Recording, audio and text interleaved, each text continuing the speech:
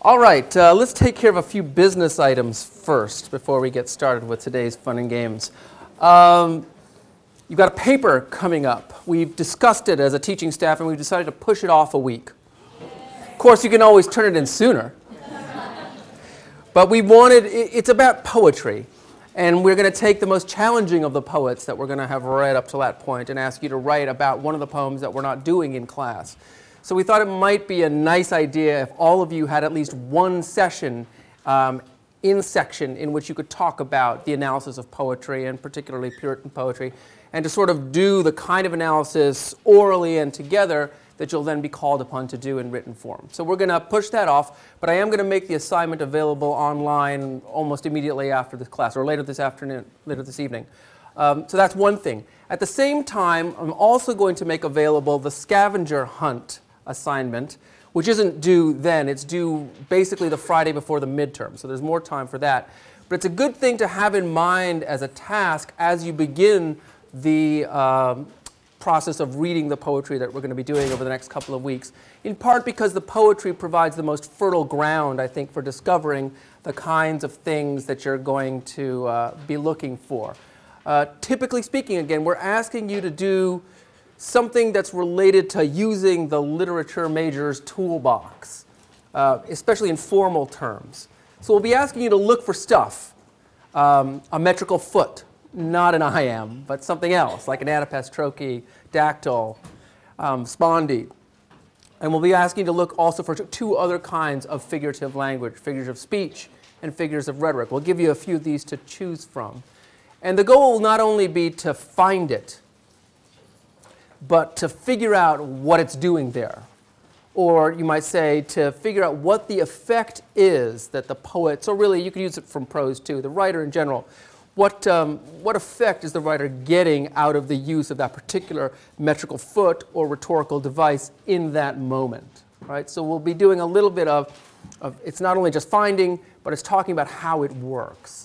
And of course, to talk about how it works, you'll need to be thinking about things like language, rhythm, syntax, diction, and also meaning. How is the way in which this meaning is being expressed affect the creation of that meaning itself? Okay, so that's we'll have both of those things available, and you should take a look at them if possible before section this week, so even tonight, so that you could ask your section leader about questions that you might have, and there'll be an opportunity to do that next week as well. But I think again the point of these two assignments is to get you to be thinking about what it means to do close reading and to think about what's at stake in it. One thing I should say about the paper assignment is it has a word limit indicated. We want you to adhere to that word limit. And part of the reason for doing that is we basically want you to go through these poems when you read them and mine them for evidence of different kinds. Evidence that has to do with meaning and evidence that has to do with formal attributes. We would love you to find more evidence that you can actually use, and to have to take out some of the things that you might have used in order to fit it into the length. And we want you to make your best argument using your best evidence. Okay, but to start with that, you'll need to kind of make a catalog of the possible evidence that you could use. Okay, so we'll be able to talk a little bit more about that as the weeks go by. The second assignment in the course will ask you to do basically the same thing for a piece of prose rather than poetry. And then later on, you'll do a final paper of a topic of your own choosing in which we're hoping you'll put together the kinds of analysis that you've been doing in these shorter papers and be able to mobilize them in the service of a slightly longer argument of your own devising. Okay, are there any immediate questions about that? All right. In that case, we'll press on with the Puritans. I fought the law won, right? It almost always does.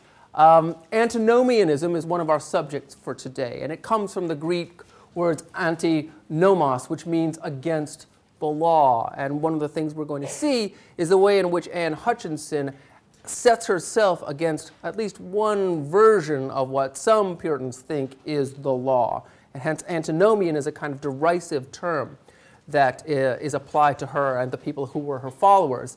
And later on, it becomes something of a caution for people in the Romantic era. Both Emerson and Hawthorne are very aware of the idea of antinomianism and want, in some sense, for Emerson, he wants to avoid being seen to be someone who follows in that tradition. Hawthorne has a more complicated relationship to antinomianism, as we will discover. But before we do that, I wanted to finish up some conceptual business from last time. So I'm going to show you a brief clip that I didn't have a chance to show last time, which comes from President Reagan. And it is his account of Winthrop, when he finally names Winthrop and talks about him. But I also want you to just listen to the way this moment of his speech can be seen to work as a piece of rhetoric, and to think about what it is that he's promoting in addition to thinking about the individual and the community. So let's take a look at this together. I'm warning of an eradication of the American memory that could result ultimately in an erosion of the American spirit. Let's start with some basics. More attention to American history and a greater emphasis on civic ritual. And let me offer lesson number one about America. All great change in America begins at the dinner table. So tomorrow night in the kitchen, I hope the talking begins. And children, if your parents haven't been teaching you what it means to be an American, let them know and nail them on it. That would be a very American thing to do. And that's about all I have to say tonight, except for one thing. The past few days, when I've been at that window upstairs, I've thought a bit of the shining city upon a hill. The phrase comes from John Winthrop, who wrote it to describe the America he imagined. What he imagined was important because he was an early pilgrim, an early freedom man. He journeyed here on what today we'd call a little wooden boat.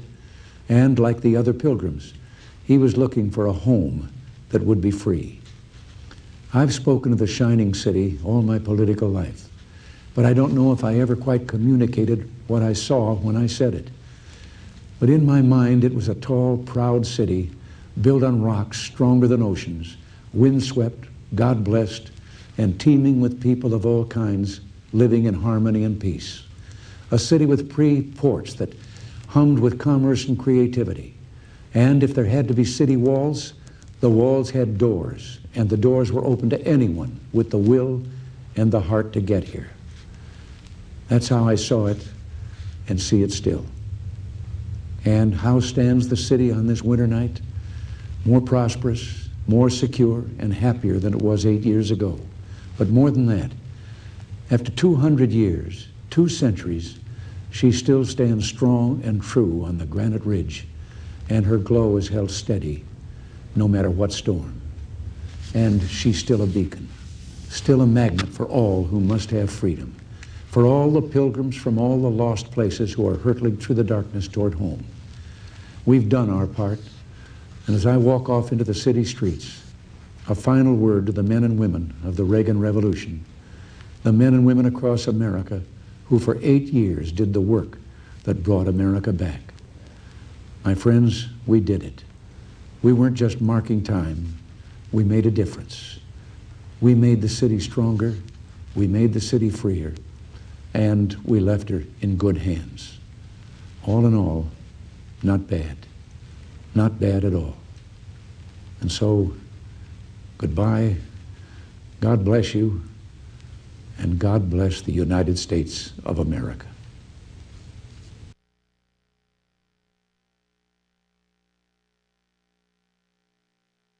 The great communicator. And he had that kind of folksy, homespun storyteller's way. George H.W. Bush tried to emulate him, but it didn't work so well. And you might say that George W. Bush, his real political father, isn't his own father, but that guy, Ronald Reagan. And I think that's what George W. Bush aspired to. That vision of America that Reagan had. It became a little bit, let's just say in the years after that, maybe some of the assumptions that Reagan makes became a little bit more problematic. So what is the vision of America that Reagan talks about? I'm particularly interested in what you think some of the continuities and discontinuities might be with, say, Winthrop's vision of America. I already suggested to you one thing last time. Winthrop is promoting the idea of community over and above the idea of the individual. We're going to harness individual energies, but we're going to harness them. They're going to serve the community. They're going to serve God's purpose above all. Reagan changes things a little bit around. I mean, he sort of thinks that the starting point has to be the individual. And then it's almost like with the logic of laissez-faire, you start with the individual, let the individual pursue his or her senses of the good, her economic interests, and all good things will follow. But what else? Did you notice some other things that he said about America or how to be American? Yeah. Well, it's interesting because he talks about diversity and everyone Okay, diversity. different and then coming together. But his first point is it starts at the family table, which is interesting because that excludes, I don't know, a percentage of people would not consider themselves to be part of a family table kind of atmosphere. But I mean, nowadays it's not uncommon to not have that family table kind of thing. So it's interesting to say this is where it begins and kind of inherently... Right, so there's a presumption of a typical traditional American family, perhaps, one that has the luxury of everybody gathering to the table. So clearly dad is not working the night shift and unable to be at the dinner, or mom is able to be there. And there's a certain, you can see that there's a certain idea of the family, and I think you're right about that, behind that. But think about the logic of that. Then if he begins with the family table, and then he gets to the idea of diversity, and, he hasn't talked right in that moment about the individual, but you can see in his mind there's almost a kind of progression. Promote individualism, we promote family life, right? Why? Because you have kids and you want to care about them.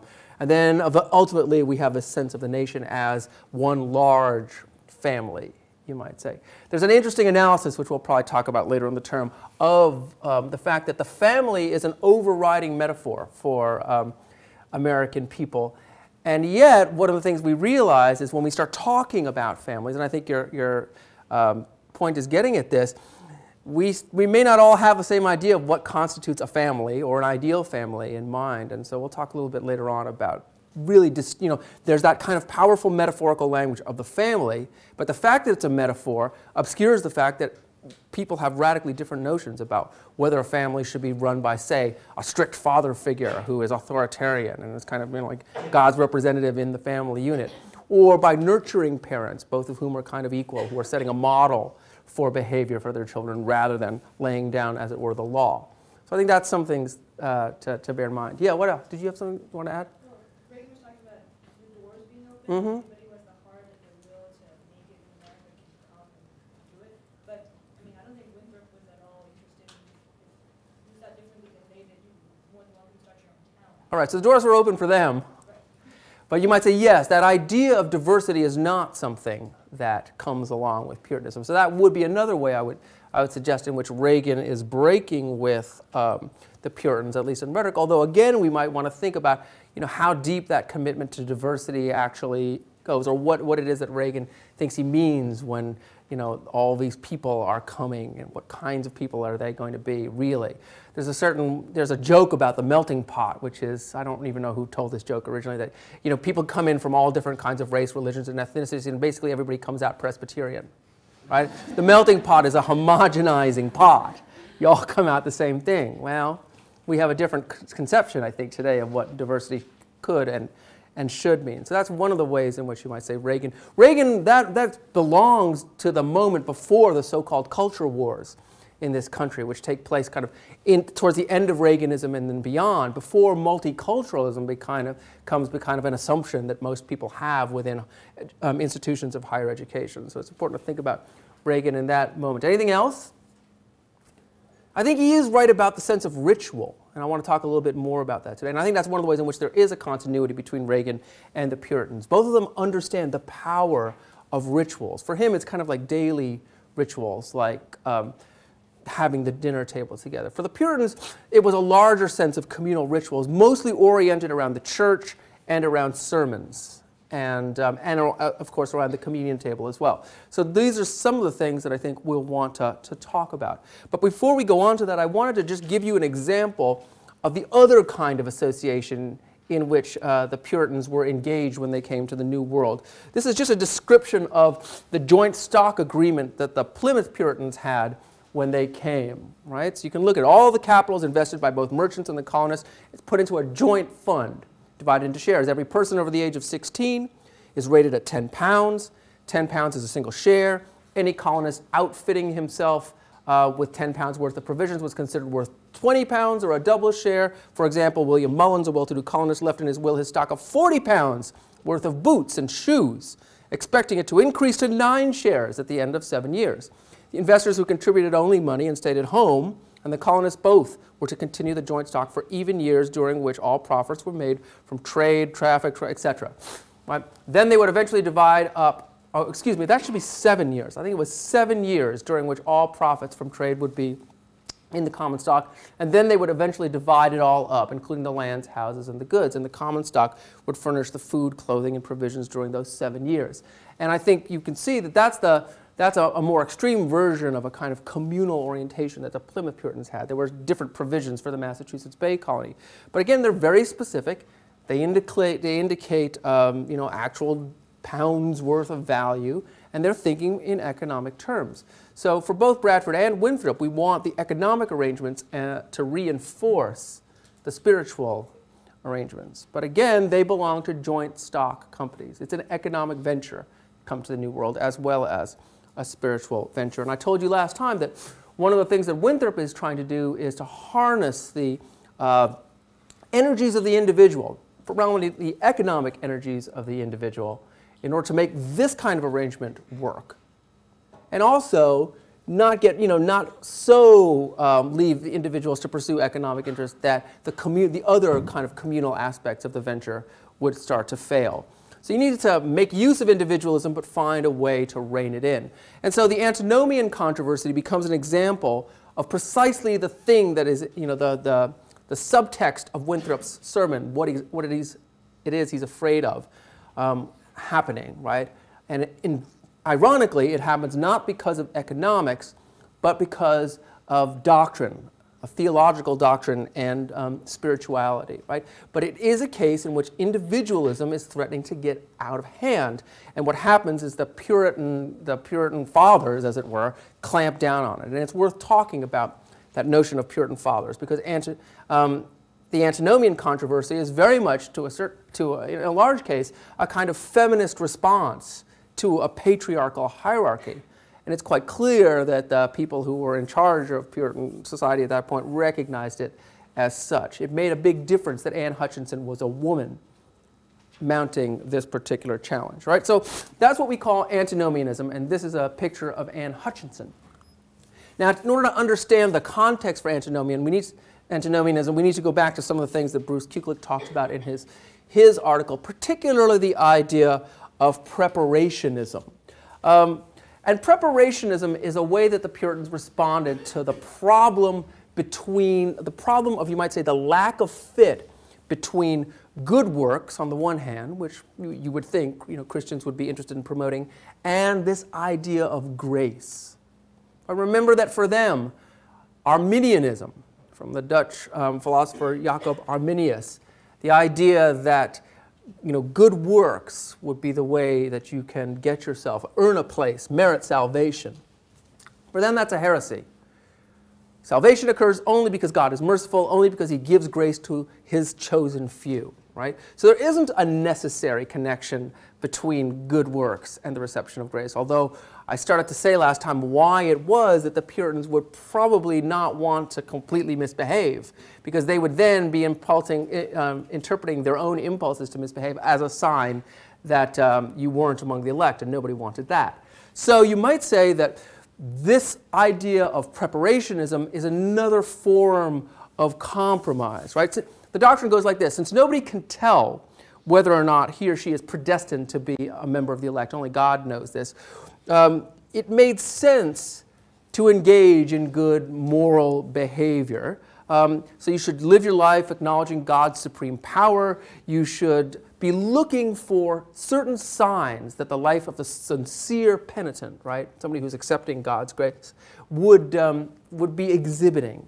And among these would be, not surprisingly, a kind of yearning for grace, a natural inclination to good moral behavior and virtuous actions, right? Wanting to be good could be interpreted as one of these signs. Now, none of these things would have any kind of causal efficacy. We've got to be clear about that. Can't merit grace. But they had this idea that you sort of could prepare for grace.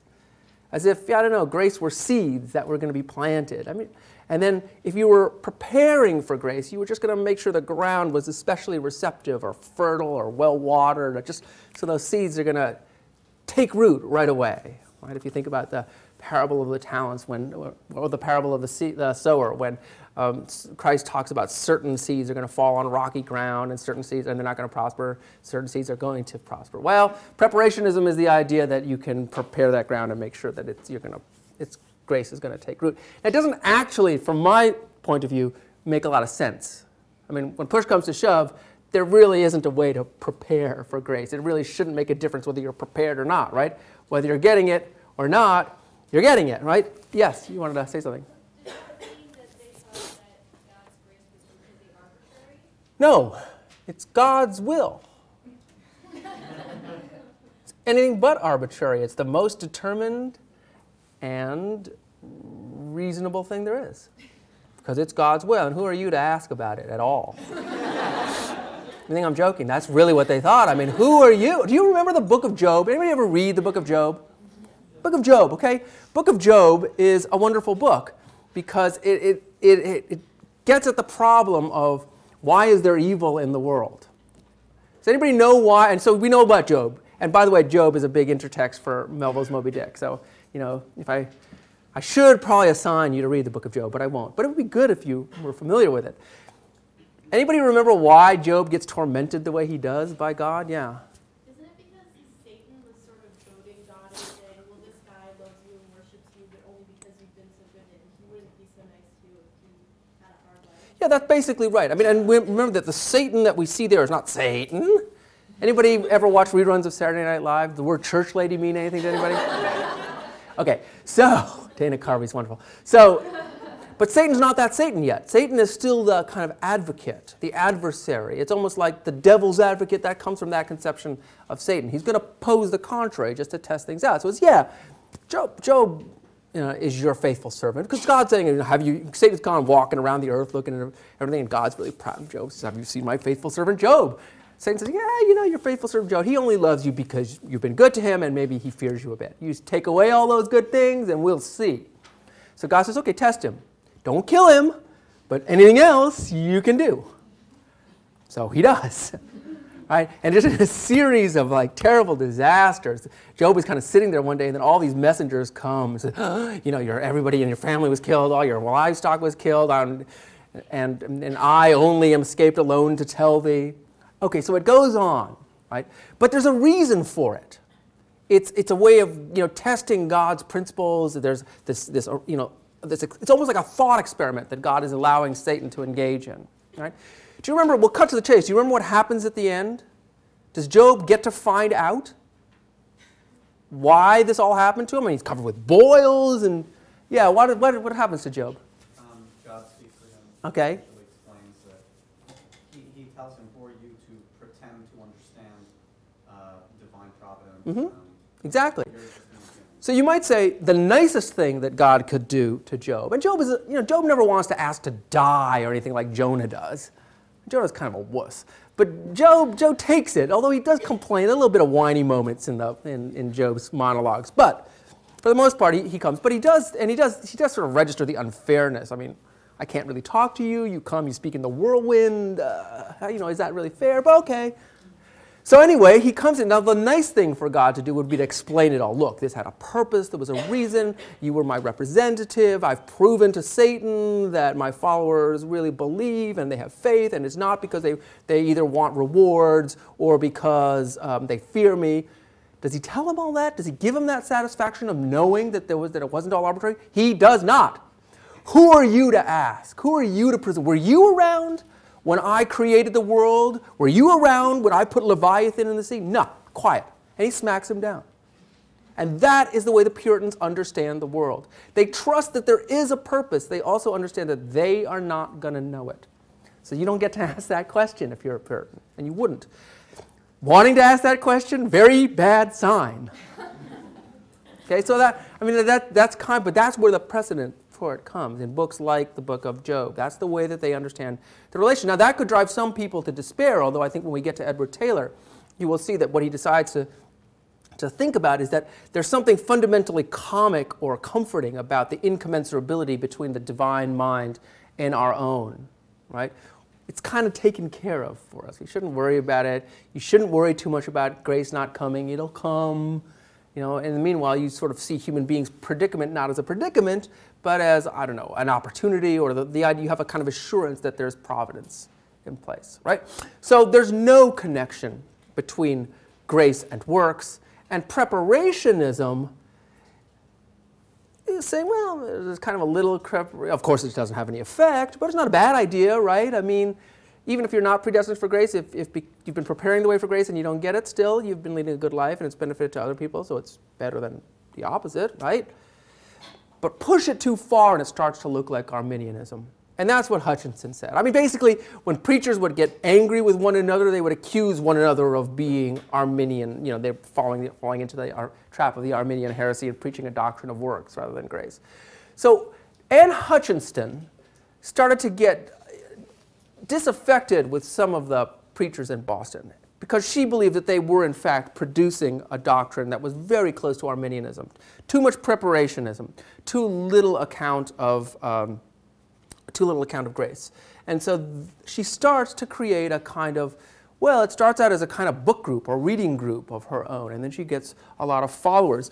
Hutchinson and her family emigrated to Boston in 1634. She comes from a prominent family. Her husband, William, is elected as a deputy to the Massachusetts court, and she is somebody who's very active in community service. She serves as a nurse and a midwife and a spiritual advisor to women, and in fact, that's where the problem sometimes starts. Sometimes in her first years in Boston, she began to hold these weekly meetings in her home to discuss the sermon of the previous Sunday, and they soon became very big. I mean, people heard about them, and she would get about 60 people in her house, including the governor and other prominent figures. Now the trouble starts when she begins to criticize some of the leading clergy for basically preaching what she thought of as a doctrine of works. Or she accused them of being legalists who suggested that people could earn salvation somehow, and that the conversion process could in fact be charted and understood. She wanted to go back to the hardline, mainline Calvinism, which regarded grace as inscrutable. That's a big word for the Puritans. Can't understand it. Inscrutable and individual. It's a mystical experience that happens only between God and the individual sinner. And really, when you think about it, the clergy has no role to play in that fundamental act of the Christian life. You don't need the clergy. So all of this stuff, the clergy, the churches, the prayers, everything, she thought of as what is called sanctification. Everything that has to do with good works and churchly trappings and all this kind of stuff, part of sanctification, which is all well and fine. I mean, insofar as it promotes good behavior, that's great with her. But what she's really interested in and what she thinks of as the center of the Christian's life is justification. The moment when the Holy Spirit becomes indwelling, when you get grace. And she says there is no connection between justification and sanctification. Let's take a look, and to say that, she says, is a form of Arminianism.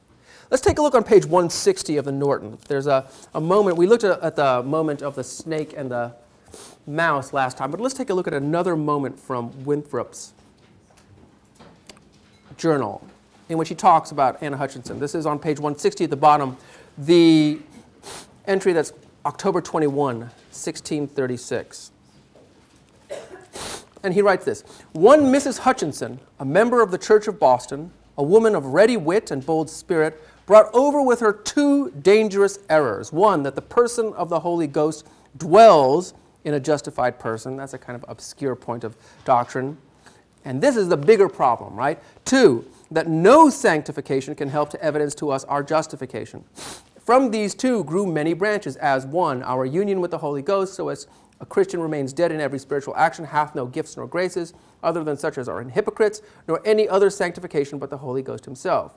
There joined with her in these opinions a brother of hers, one Mr. Wheelwright, a silenced minister sometime in England. Right? So Winthrop is noting this. And you can see that the problem that they have is that if you push this doctrine which you might say is a kind of, within Puritan terms, a kind of right-wing conservative doctrine. It's the most conservative interpretation of Calvinism. If you push it too far, you don't need the minister.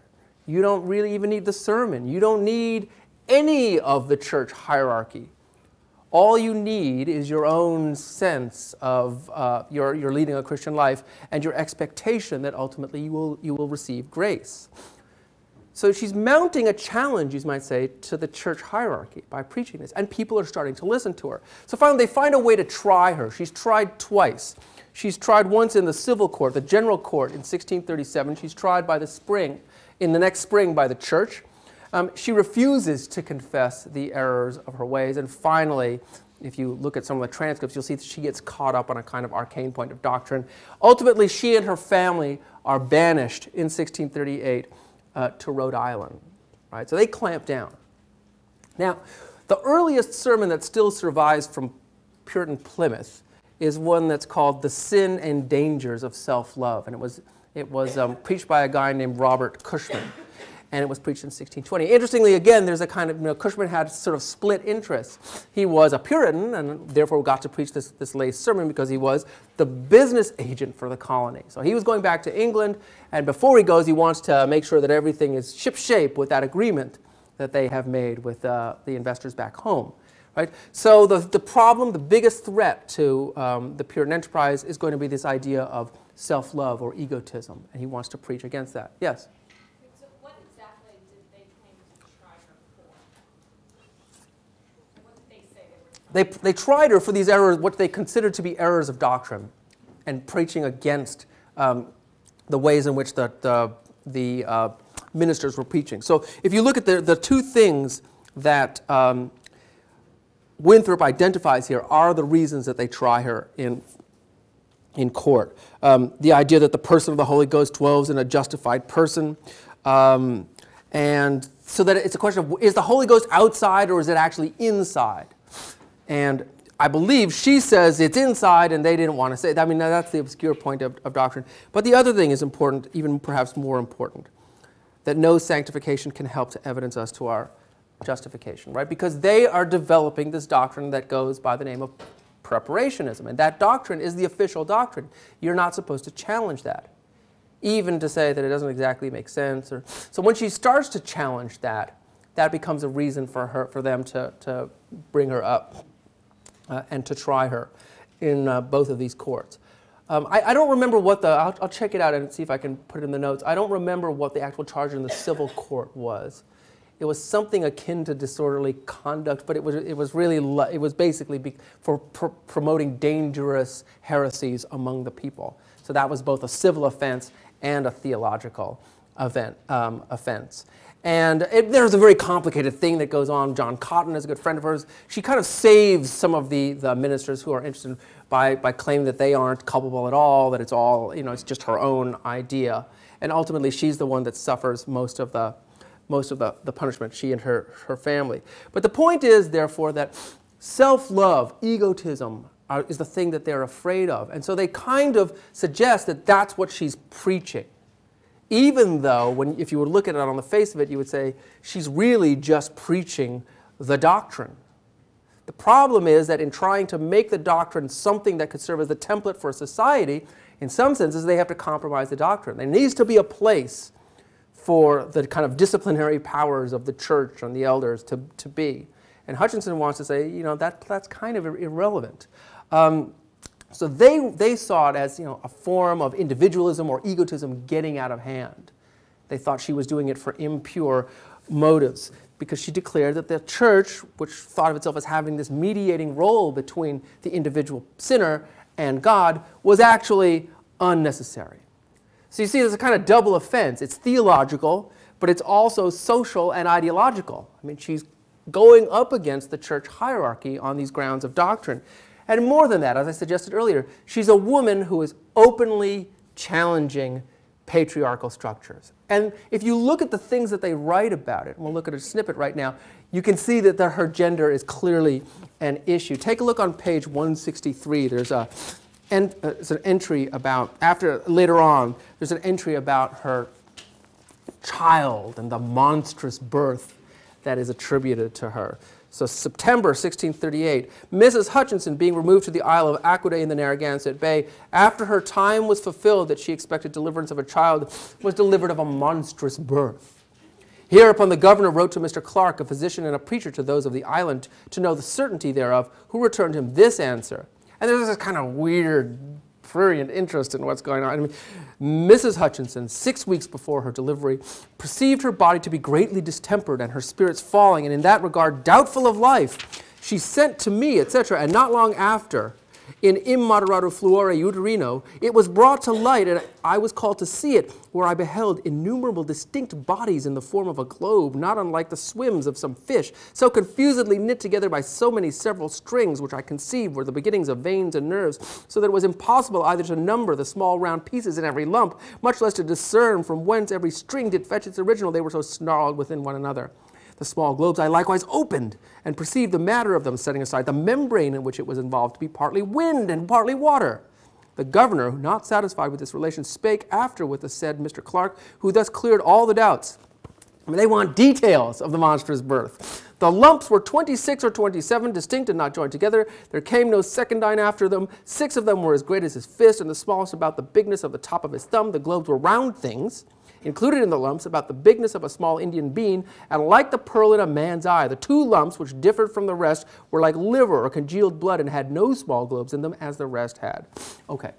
You can see that the kind of interest in this and the fixation on that idea. Here's this woman and she's delivered this monstrous birth. I mean, the only thing better would have been if she delivered an actual devil child that was walking around, right? But you could see that interest is linked to the fact that they understand that she has committed a kind of gender offense, an offense against their hierarchy of gender. And so that comes across, I think, in the language that they use, the way in which they're particularly interested in the facts of her failed maternity in this instance.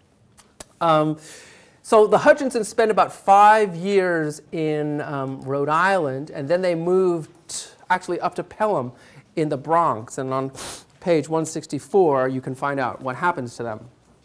This is the middle of the page, September 1643. The Indians near the Dutch, having killed 15 men, began to set upon the English who dwelt under the Dutch. They came to Mrs. Hutchinson's in a way of a friendly neighborhood, as they had been accustomed, and taking their opportunity, killed her and Mr. Collins, her son-in-law, who had been kept prisoner in Boston, as it was before related, and all her family and such other families as were at home, in all 16, and put their cattle into their houses, and there burnt them. These people had cast off ordinances and churches, and now at last their own people, and for larger accommodation had subjected themselves to the Dutch, and dwelt scatteringly near a mile asunder. She deserved what she got, right, is the message here. In other words, they looked at what happened to her, and they saw it as a sign of God's divine judgment, that she was wrong, and therefore she had this fate. So you would say her old enemies would have been satisfied by this outcome, and it would be a further justification for them of the way they think about history. That history is not secular, but history is part of a divine plan that's unfolding. Yeah. How do you reconcile God punishing those who have done evil deeds with Job being punished for nothing? Again, you're asking about God's purpose. It's a big black hole. You do not get to ask about that. God has his purposes. Who are you to presume? He's seen the past, the present, the future. He knows. It's all part of a plan. We call it providence. Wouldn't it be a sin to presume that she died because of what she had done? Yeah, probably, except that it suits their purposes. Yeah.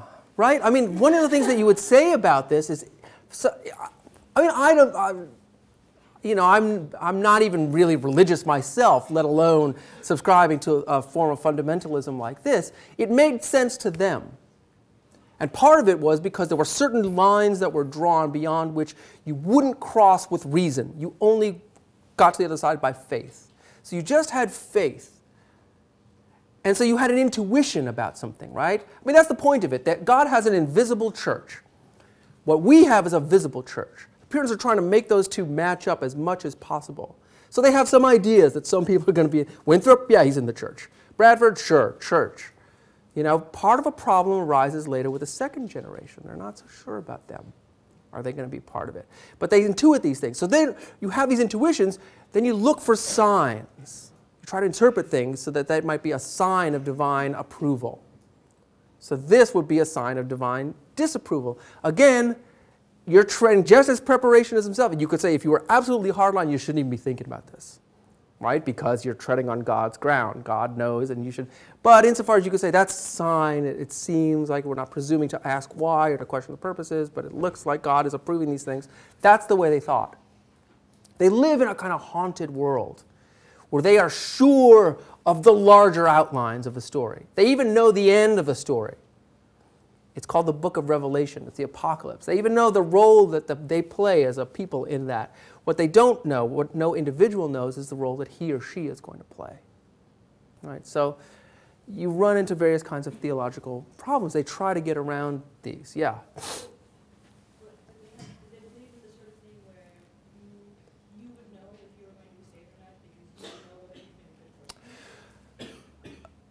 You still wouldn't know exactly until you'd actually had the experience of grace. See, here's the rub. Then they actually feel like they have the experience of grace. After the Antinomian controversy, in order to try to settle things down a little bit, and so that someone like another Hutchinson couldn't come along and say, look, grace is inscrutable, who nobody can say whether you've had it or haven't.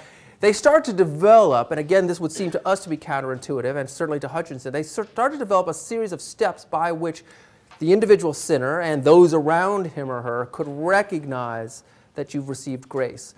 And historians, following somebody named Edmund Morgan, have said that they call this a kind of morphology of conversion. And these are kind of squishy steps, but Morgan said that the steps towards the reception of grace were something like this: knowledge, conviction, faith, combat, and true imperfect assurance.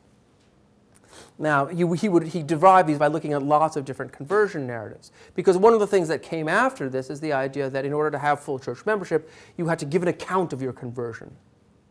And how could anybody know if you were telling the truth or not? Well, it's because people had an idea of what a real conversion would look like. And so if your conversion matched their idea, your account convincingly matched their idea of what it was going to be okay. And I just want you to look at this stuff. When we get to Edwards, this will become a little clearer, I think. But there's a sense in which we start off with knowledge, right? So that might be something like knowing the Bible, listening to the ministers, understanding the principles. And we believe as a result of that. We move from a strong belief to actual faith that's beyond questioning or reason. And then something happens to us, and we are forced to question everything, or we're forced to put those principles into place. We're severely tempted, or members of our family die, or something like that happens. We have this kind of struggle. And as a result of that struggle, we emerge stronger. We emerge with an assurance that's true, but we're always aware of its imperfection. It's the same logic I talked about before in moving from the covenant of works down to total depravity, up to the covenant of grace. You start off at a place that's okay, you're tested, things get bad, and you rise to a place that's much higher. It's that same kind of Puritan logic.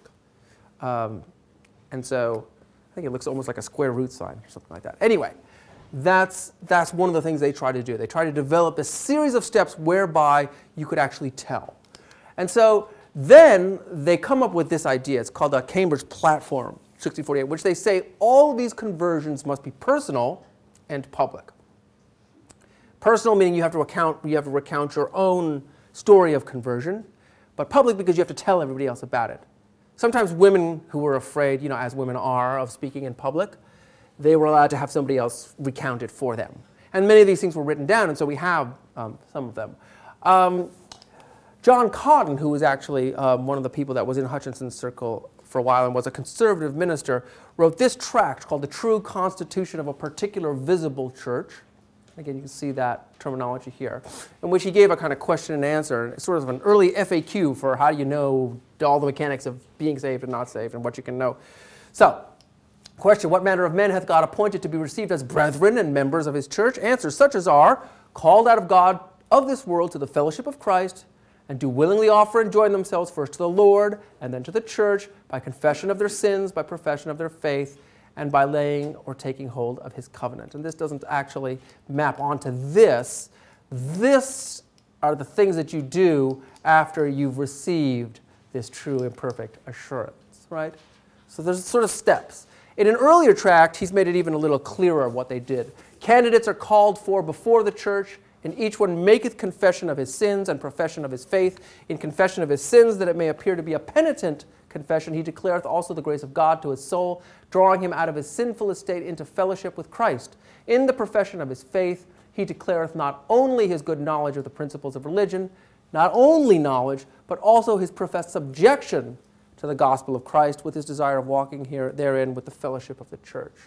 So again, you get the sense that knowledge isn't enough. There's got to be something more, and that something more is what you get when you get to the experience of grace. Edwards is a very late Puritan, by the way. I mean, he's writing 100 years after these people, and he's the last great Puritan thinker, I suppose. But in some of the things that you'll read, you'll get a sense of what he's trying to get across. But he uses language that's much more familiar to us because it's a kind of proto-romantic language that at that time feels licensed to use examples from cultural life or from nature to get across what it is. But let's just say, anybody seen the movie The Wizard of Oz? Yes? People still watch The Wizard of Oz? Well, before grace, the world is black and white. After grace, Technicolor. And you don't have to go back to Kansas because Oz is better. That's grace, okay? So we'll talk about that some more. But so you see, I want you to see how it is. They're trying to figure out a way to make this rather impractical doctrine work in practical terms as the basis for a society. And so they come up with these various kind of compromise positions. And part of what happens is that these things, this whole idea of a morphology of conversion and other things, become more and more standardized as they encounter more and more problems in Puritan New England. These include problems with the weather. There are earthquakes and bad weather and failed crops. Yes, there actually are earthquakes in New England. Not the way there are some other places, but they did occur. Experienced one myself back in the day. Had been out for a while the night before, so I thought it was something else when I woke up. But when you see that the room is not at right angles to itself, you kind of figure out that it's just an earthquake. Anyway, one problem, as I've already hinted at, is that there was a problem with the second generation. The children of the supposed saints of the first generation were not getting converted at the rate they should have been. So they came up with this idea called the halfway covenant by its opponents, in which they said, look, we'll meet you halfway. No, they didn't say that. What they said was that the children of full church members could have their children baptized, and they could have many of the rights and benefits. They couldn't go to the communion table yet until they fully received church membership. But you got to be baptized. Children's got to be baptized, because you're not baptized is kind of a non-starter. Not that baptism has any efficacy or anything, right? I mean, because you're baptized, you're not causing anything or creating anything, but let's just say if it turns out that you weren't baptized, that would be the surest sign that you weren't among the elect. So you really want to make sure your kid is baptized. Okay, so that's another example, and Kuchlik talks about this. That's another example of the way in which Puritans are trying to create these compromise positions that can make their society work. A form that arises as a result of these problems that Puritan New England is having is a form that's called the jeremiad, and it's a particular kind of sermon. Once a year in front of the general court, something called an election sermon was preached, and that's election in the sense of being among the elect rather than voting for anything. And this form called the jeremiad arose in part in response to the troubles that New England was having. And as you might imagine, it was a kind of sermon that took as its text Jeremiah or sometimes Isaiah, the Old Testament prophets who are constantly decrying the failure of the Israelites to keep their covenant, right? The prophets were howling in the wilderness, all that kind of stuff. That's them. So it's a kind of gloomy sermon. And the paradigmatic one is one that was preached in 1670 in front of the general court by a man named Samuel Danforth. And it was called A Brief Recognition of New England's Errand into the Wilderness. And you might say that the content of these sermons was expected to integrate a kind of theory of Puritan society with current and religious social practices. That's what the election sermons tended to do. So you got a kind of familiar ritual in which the preacher would pick a text, summarize the larger historical picture, take stock, and then find some way to apply it. And it typically followed the pattern of text, explication, doctrine, reasons and propositions, and then application that I set out last time. The application became more and more important as Puritan New England started to have problems. And so we would see in Danforth's sermon this same kind of pattern. He gave it to the Massachusetts General Court in 1670, and the larger question he was asking was this: what is it that distinguisheth New England from other colonies and plantations in America? And of course, the answer is what makes Puritan New England distinctive is exactly the thing that Winthrop talked about. It's the fact of its pursuit of religious ends that will make it this kind of shit city on a hill.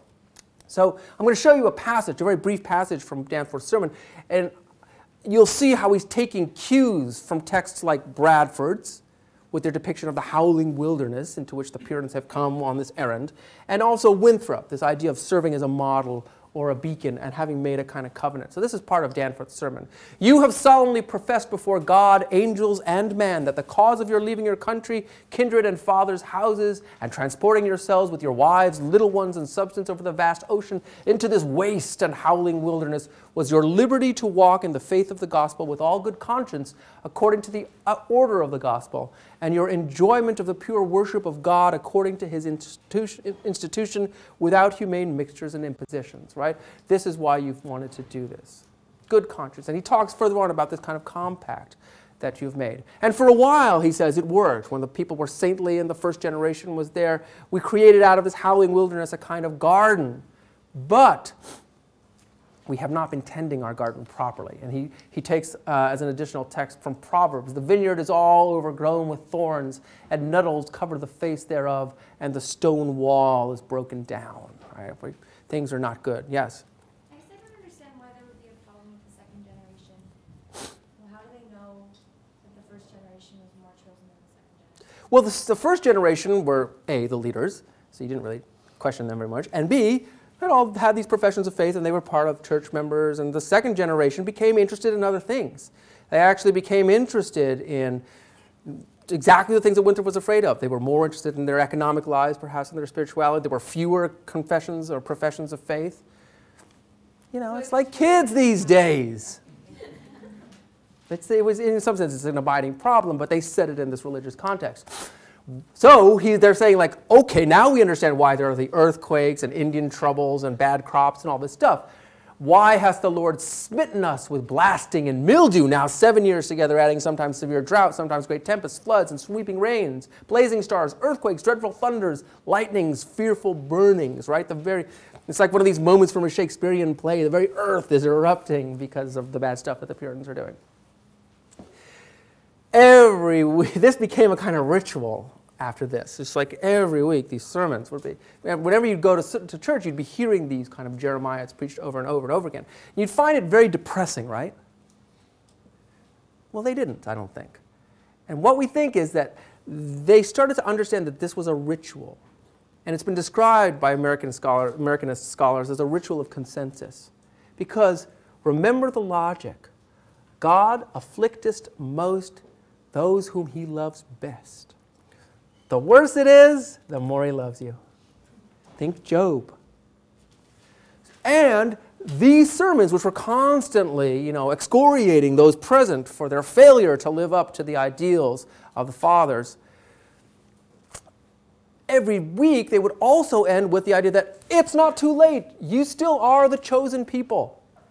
Get back with it, and everything will be fine. God's grace is waiting for us there. Don't ask questions about efficacy, please. This is the rhetoric of it, right? We're still the chosen people.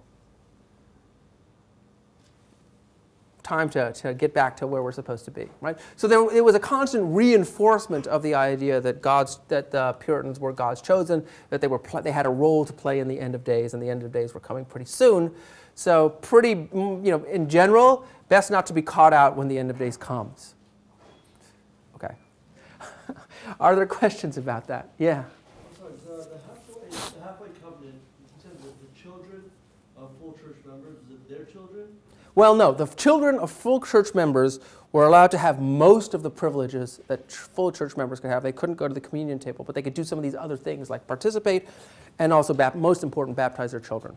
Oh, so they can baptize their children. They can baptize their children even if they're not full church members, because there was the expectation that if you're Winthrop's kid, you're going to get converted. It just might be taking a little bit longer. When they got baptized, was it like inauguration, or did they see it as just a byproduct, or is that a big deal? Well, again, to say that baptism caused election or anything like that, it would be to preach a doctrine of works somehow. So it's not that. It's more like you have to think of a retrospective logic. If it turns out that you weren't baptized, that's a pretty good sign that you're not among the elect. Again, don't think too much about where the human agency falls within this. They all hate this, right? Bitch to your section leaders about it. But I mean, one of my things I'm saying is the Puritanism is full of contradictions, and they struggle with it. I mean, one of the earliest ways that people thought about Puritanism was it was kind of fundamentalism, it was a kind of monolith, everybody believed. But for example, a history of New England Puritanism would look a lot different if you started not with Winthrop, as we're doing, but say with accounts of the Salem witch trials. You would get some of the same elements in place, but they would take on a much more sinister kind of cast, in which there are certain kinds of enthusiastic behaviors, and it kind of works almost virally. People start to believe that they've seen things.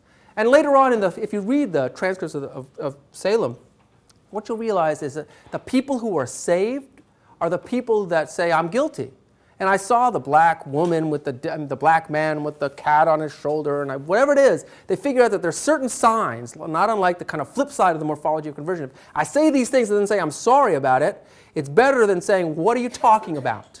I'm innocent. It's the people that continue to profess their innocence till the very end. And Arthur Miller's play, The Crucible, is a wonderful 20th century capturing of this kind of hysteria and of the refusal to kowtow to this kind of ritualized behavior.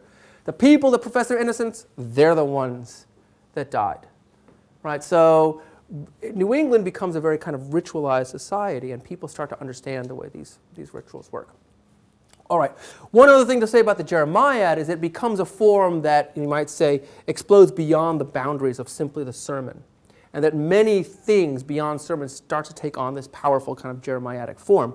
We will read one of them next week, which is Michael Wigglesworth's poem, The Day of Doom, which takes basically the form of a kind of instruction manual intended mostly for young readers. It was written in a verse form that was very easy to memorize. And it, of course, ends with the idea of God's grace, but that's like 10 verses out of 300. The rest of it, all hellfire and damnation, right? A lot of jeremiadic kinds of elements. And some people have read the longer thing that we looked at for today also as a jeremiad, the narrative of the captivity and restoration of Mrs. Mary Rowlandson. So let's turn to that on page 236 of the Norton. And this is a picture of Mary Rowlandson from a later edition. Actually, they make her look more colonial, probably. I mean, like kind of later colonial than she probably did. But Rowlandson is thought of as the kind of paradigmatic captivity narrative. And many of these things often follow the kind of jeremiadic design in which somebody has a captivity happen, and they berate themselves, take responsibility for it, say it's some kind of failing, I'm being punished or I'm being tested, and then ultimately, since you only get to write a captivity narrative if you're redeemed from your captivity, you find that in fact, things have worked out well and that God has saved you. Rowlandson's captivity occurs during something that's known as King Philip's War, which erupts in 1675 and proves to be devastating for both sides. Under the leadership of Chief Sachem Metacomet of the Wampanoag, several Native American tribes band together, finally, to keep the Puritans in check. I mean, you imagine their situation. They've been living here. They see these Puritans coming. They're taking control of the land. They have larger and larger settlements. They're increasing in number. They're pushing these tribes out of their homelands. So there's 18 months of fighting in which both sides engage apparently in atrocities and suffer high casualties, and the economy of the English colony is completely disrupted. You can imagine a major refugee situation around Boston as a result of this. Metacomet is finally killed, which marks the effective end of native resistance to the English. You might say the English win, but it's a kind of Pyrrhic victory. And people, social and economic historians, suggest that the end of Puritan New England comes in part, or in large part, because of the effects of King Philip's War. All right, February 10th, 1676, a Wampanoag raiding party attacks Lancaster, kills 12 citizens, burns their homes, takes Mary and 23 others captive. Mary's brother-in-law, her eldest sister, her sister's son are all killed, and her youngest daughter, 6-year-old Sarah, whom she is holding in her arms, is fatally wounded by a bullet that also passes through Mary's side. Rowlandson carries her daughter, as you know from the account, for 8 days until the daughter dies on February 18th. She has 2 other children, 10-year-old Mary, 13-year-old Joseph. They are kept apart from her during the captivity, although she reports that she did see them. And they're eventually all ransomed about 3 months later in May. So when she lived, during her captivity, she lived with and was the servant of Quannapen, who was a chief of the Narragansetts, and in fact was the leader of the raiding party on Lancaster, and with his wife. Okay.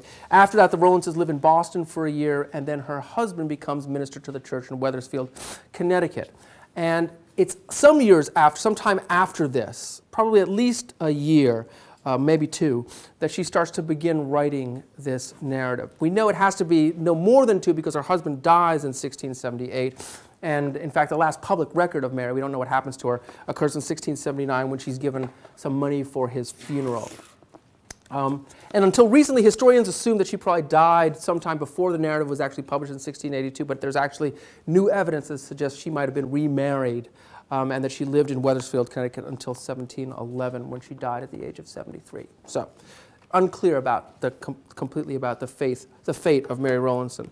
Now, it's interesting to think about what's going on in this narrative. She was encouraged to write it by Increase Mather, the father of Cotton Mather, who was a prominent minister and who was also a historian. He'd written a history of King Philip's War. And both the point of his history and the point of Rowlandson's narrative is to find some kind of providential understanding of the war, to convince people both in England and in the Americas that New England was still okay, that Puritan New England was still okay after the war, and that their ordeal was justified. Now take a look at the title page of this. What do you notice about the title page of this compared with the first page of the narrative that we had you read?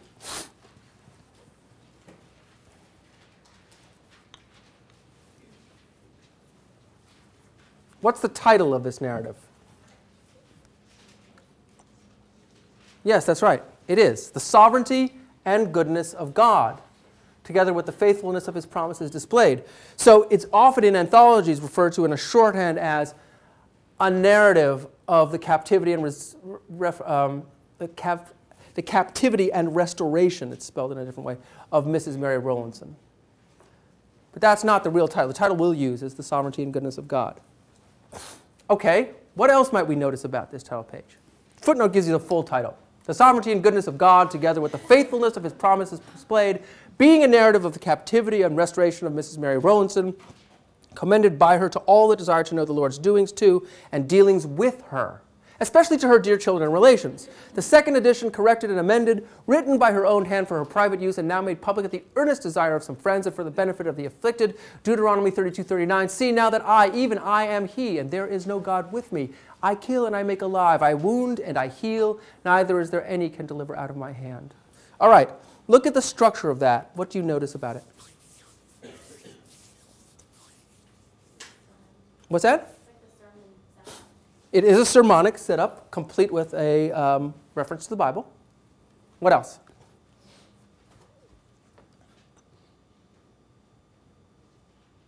Anything? Where is Rowlandson in it?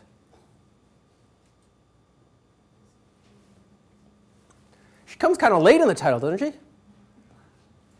So it's the sovereignty and goodness of God here, and then God here, and she gets Mary Rowlandson here and her family. But what I want you to see is that her narrative is quite literally, even by the title, framed by a theological context.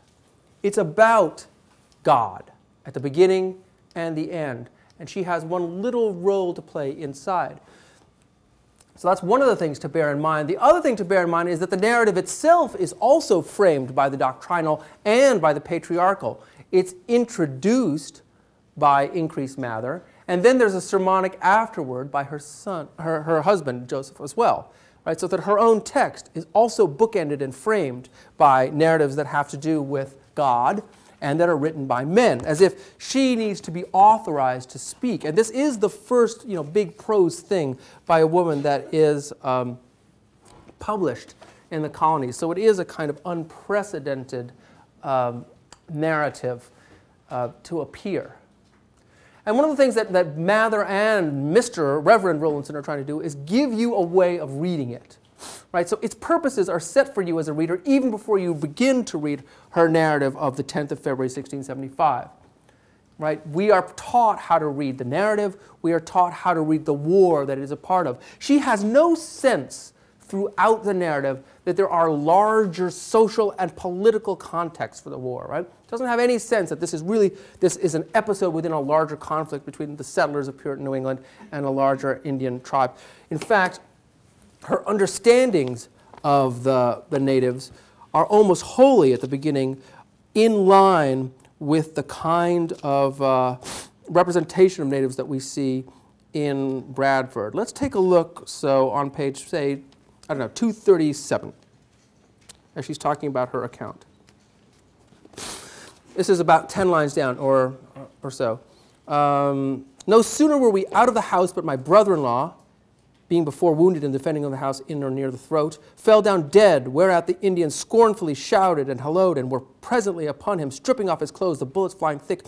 One went through my side, and the same, as would seem, through the bowels and hand of my dear child in my arms. One of my elder sister's children, named William, had his leg broken, which the Indians perceiving, they knocked him on his head. Thus were we butchered by those merciless heathen, standing amazed with the blood running down to our heels. My eldest sister being yet in the house and seeing these woeful sights, the infidels hauling mothers one way and children another, some wallowing in their blood, and her elder son telling her that her son William was dead and myself was wounded, she said, "And Lord, let me die with them." So what you get here is a depiction of the Indians as heathens, as savages. Look at the bottom of the page. It is a solemn sight to see so many Christians lying in their blood, some here and some there, like a company of sheep torn by wolves, all of them stripped naked by a company of hellhounds, roaring, singing, ranting, insulting, as if they would have torn our very hearts out. Yet the Lord, by his almighty power, preserved a number of us from death, for there were 24 of us taken alive and carried captive. So it's a horrible thing that happens to her. She tries to figure out a way of understanding what has happened to her. What does she come up with? Do you remember? What did she do wrong?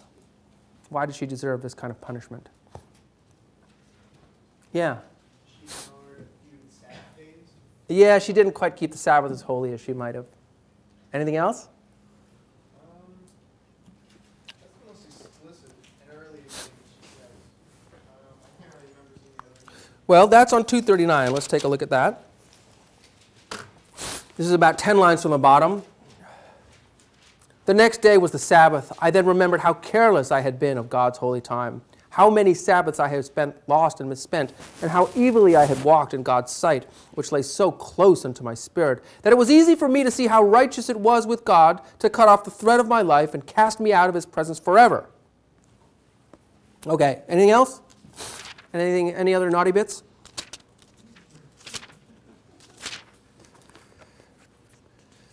Well, let's see.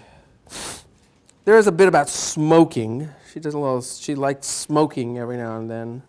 But I think when you look at it, you would find that the reasons that she gives somehow seem insufficient for the punishment that she has received. It doesn't seem to be quite enough to justify it, right? And yet that's what it is. She says the thing that most worried her was that she'd been cast out of God's sight, right? It isn't the punishment. It's the idea that maybe God has forgotten about her, that she's no longer part of the chosen people for whatever reason. And then what happens? She receives a Bible, and she reads in it, and she starts to, find comfort. Now, I want you to think, as you're thinking about this, about the portrayal of the Indians. She starts in a certain place with the Indians as kind of savages, right, and hellhounds, and just the instruments of divine wrath. But as the narrative continues, they change a little bit. Take a look on page 253 in the 14th remove.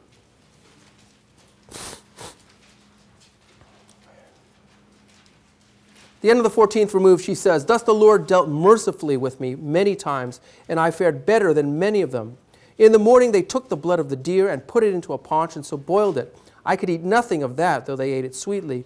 And yet they were so nice in other things," right? That's barbaric, it seems, "that when I had fetched water and had put the dish I dipped the water with into the kettle of water which I brought, they would say they would knock me down, for they said it was a sluttish trick." In other words, they have manners, they have customs, and she starts to realize what they are. There are certain moments in this when she is the one that seems uncivilized in comparison to them. There are little reversals that the text records. More than that, when we finally meet in the 19th remove, King Philip, who is completely demonized by the Puritans, does he seem like a demon? Not exactly. This is about 10 lines down. "Going along, having indeed my life but little spirit, Philip, who was in the company, came up and took me by the hand and said, 2 weeks more and you shall be mistress again. I asked him if he spake true, and he answered, yes, and quickly you shall come to your master again, who had been gone from us 3 weeks. After many weary steps we came to Wachusett, where he, her Indian master, was, and I was glad to see him. He asked me when I washed me. I told him not this month. Then he fetched me some water himself and bid me wash and gave me glass to see how I looked and bid his squaw give me something to eat. So she gave me a mess of beans and meat and me a little ground nut cake. I was wonderfully revived with this favor showed me." And again, she has a biblical parallel for this. "He made them also to be pitied of all those that carry them captives," from the Psalms. One of the crucial things to see as you look over this narrative again is the moment at which the natives become more than just hellhounds for her. Is the moment in which she figures out that she can trade with them. She can engage in barter for things. She begins, in other words, to see that they, or to intuit, she can't actually use language to say this, but she begins to intuit that they have a kind of economy, that they have a culture, and she can partake in them. So they get names, and it's precisely a result of these kind of economic transactions. I'll point some of these out to you in the notes, and you can look at them. That's one thing to understand, therefore. There's a kind of set of subtexts that run through this text that are, in some sense, counter to the doctrinal meanings that Mather and her husband are trying to establish as context. This idea of economic agency is one of them. And the other thing that you should look for as you read the text is moments when real grief seems to be coming through.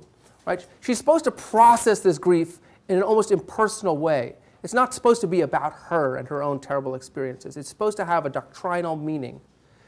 Yet you should look for those moments where somehow the personal overflows. It isn't restricted. It isn't contained by the ideological context. There are some moments, I'm thinking particularly of the moments when she describes the death of her child and how she used to be afraid to be in the same room with a dead body. Those are moments of detail that seem to be in excess of anything that the doctrinal purpose of the text would require. Real grief is seeping through in moments, and that's what interests historians about this. It shows you the kind of ruptures, textually, within the ideological formations that Puritan New England is trying to set.